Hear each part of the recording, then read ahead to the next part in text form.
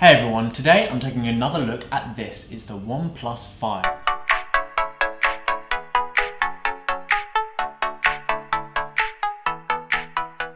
And this one here is actually the 8GB RAM, 128GB internal storage version. Now, as far as the looks go of this phone, it's a very good looking phone, although it has certainly borrowed more than a few elements from other phones such as Oppo and the iPhone. Now, in the previous video, I just looked a little bit about the video shooting capabilities of this phone, but in this video, I'm going to be looking more at the internal specs, its performance, particularly the performance regarding gaming. So I'm going to test out a couple games and give you guys a feel of how it runs. Now, one of the first things I did when I got this phone was run it with the Antutu benchmark test, and I found out that it scored almost just shy of 180,000 on those tests.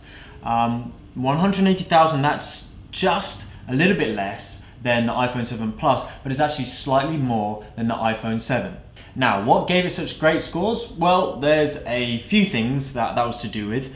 Firstly, as I said before, it's the 8GB RAM version, which, as you probably know, is a lot of RAM for a smartphone. But the other feature which makes this phone so powerful is its processor. It has a Snapdragon 835 processor, which not many other phones can boast of having. As far as the GPU goes, it has an Adreno 540, and we're going to see how that works with the two games I'm about to play. I'm also going to check how the battery life holds up when playing these phones and how much of a drain it is to play it on full brightness.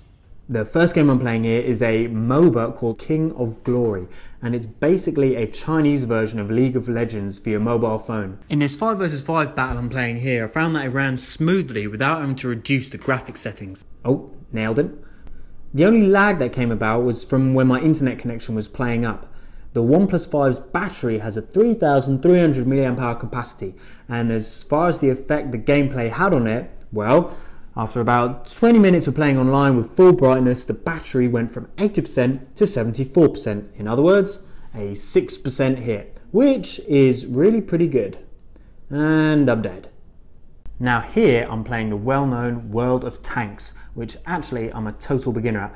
Anyway, it was good fun, and just like with the previous game, I didn't notice any significant drops in the frame rate, as you would expect from a phone with the sort of specs I described.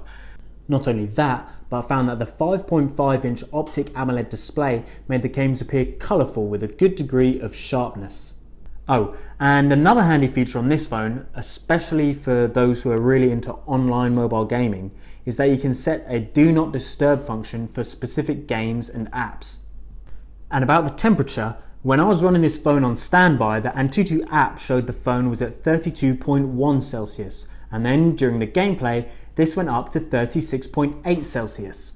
So there you have it, a good phone with great performance. If you'd like to go ahead and buy the OnePlus 5 now, then head over to Geekbuying.com and don't forget to subscribe.